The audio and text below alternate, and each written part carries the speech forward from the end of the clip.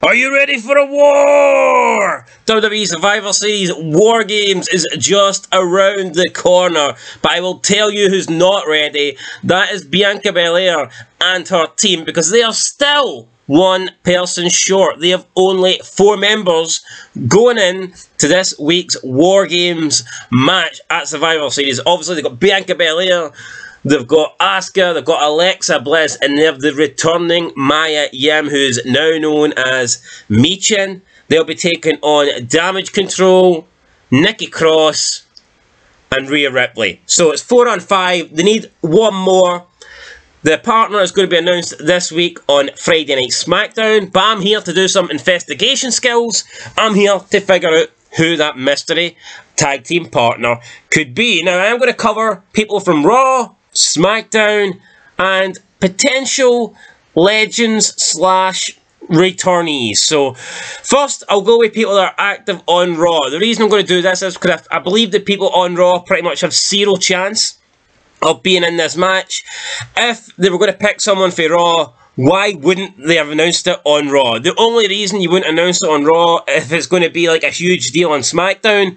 But again, like, that's not the case. So if it was going to be a Raw person, a woman for Raw, it would have been announced on Raw. They wouldn't have waited to SmackDown. That's what I'm thinking. I'm also only going to look at the faces as well, because it's a face team versus a heel team. There's no reason why they're just going to randomly put a heel in there to you know, to even up the numbers. They're going to look for a face. So let's go through the people on Raw and the people who it could be. So Candace LERAE is up first. When I originally seen this match be made, I thought she would be the first person that the team of Bianca Belair, Asuka, and Bliss recruited, but apparently not. Now, Candace LERAE, if you remember, was like beat up a few weeks ago by Damage Control, so it would make sense for it to be Candace LERAE, but at the same time, if it was going to be Candace, why wouldn't they just do it at Raw? Why would they wait till SmackDown? I mean, surely Candace LERAE isn't this big of a deal that we put off this huge announcement and wait to SmackDown. So I'm going to say no, but it would have made sense for it to be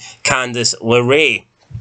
Another person who it could be, but I doubt it, and that is Doudrop. Now, we don't know if Doudrop's a heel or a face. Last time we seen her, she was a heel, but the fact is we haven't seen her in a while. So at the moment, we don't know what she is, but her partner, her former partner, Nikki Cross, has aligned herself with Bayley. So maybe we could see some sort of face turn here, and we could see Doudrop team up with Bianca Belair. But personally, I don't see that happening. For me, it will not be Doudrop.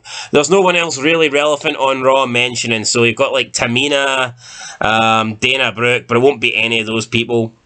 Again, the only person I thought realistically it would be Candace LERAE, but again, it didn't get announced on Raw, so there's no reason why it would be Candace LERAE. And if they wanted to play off the whole Nikki Cross thing, they could have had Doudrop be in there, but again, it would require them turning Doudrop face, and I just don't see why they wouldn't announce it on Raw if it's going to be a Raw person.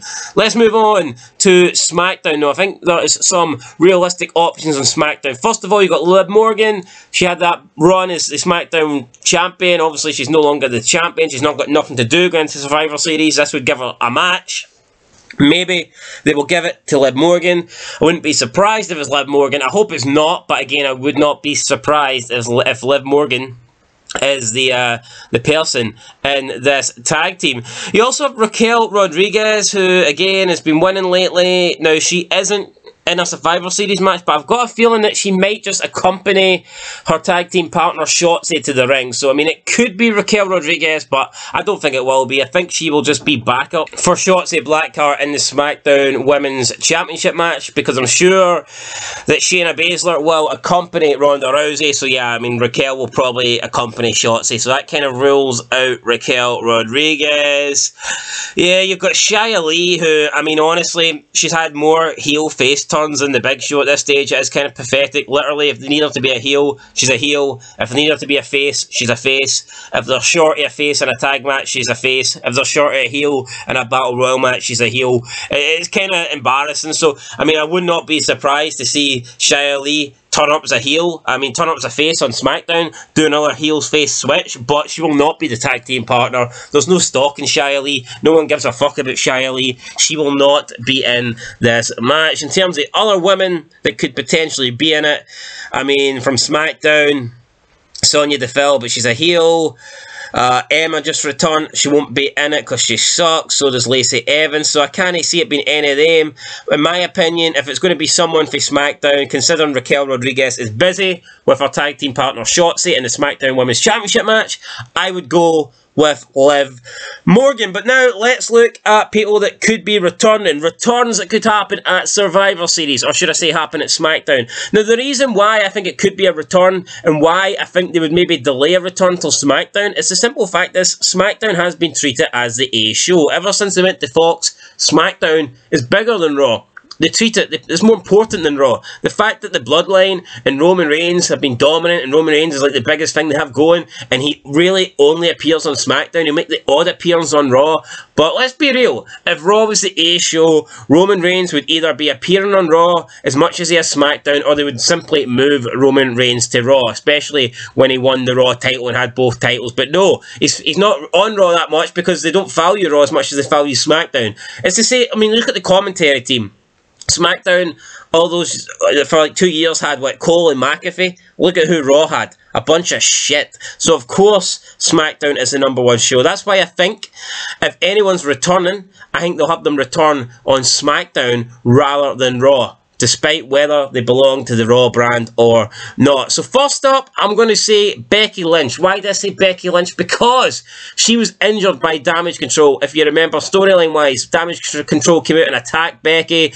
They put her on the shelf. Becky did come off a feud with Bianca Belair, but they shaked hands at SummerSlam. It looks like they had some mutual respect. It looks like Becky and Bianca, the last time we seen them, were getting along. So it would make perfect sense, I think, for Becky Lynch to come back, help out Bianca Belair, team up with Bianca Belair in this War Games match to take on the team of Damage Control that helped injure her and put her on the shelf. So I think Becky Lynch is a good shout. It just depends whether or not the injury is healed up in time. And last but not least, someone that could return, a bit of a long shot here, maybe more hopeful than expecting this, but the boss, Sasha Banks. I hope Sasha Banks returns fucking naked. That probably won't happen, but I hope she does. I hope she returns anyway, and maybe Sasha Banks could be the 5th woman in this War Games match. It is unlikely, and I'm just kind of throwing it out there out of more hope than expectation. If I had to say what two I truly believe it will be, for me it's a toss-up. It's either, if Becky Lynch is ready to go, if Becky Lynch is healed up, I'm going to go with Becky Lynch 100%. But if she's not ready to come back, if she's still injured, then for me it's going to be Liv Morgan. So that's who the mystery partner is going to be. It's either going to be Liv Morgan, or it's either going to be Becky Lynch. I mean, like I said, I would love it. I would love a naked Sasha Banks to appear, just like Naked Midi, and it's like Pokemon. She just appears randomly, but only she's naked. But that's not going to happen. It's not. It's really not. So don't get your hopes up, guys. Don't be disappointed Friday night tomorrow when she doesn't appear, because yeah, that's just not going to happen. But I think it will be either Becky or Liv Morgan. Let me know what you guys think down below. Let me know in the comments who you think the mystery partner will be, and yeah, we'll find out tomorrow night on SmackDown. That's it, guys. For Fog Wrestling, we'll catch you in the next one. But until then, peace.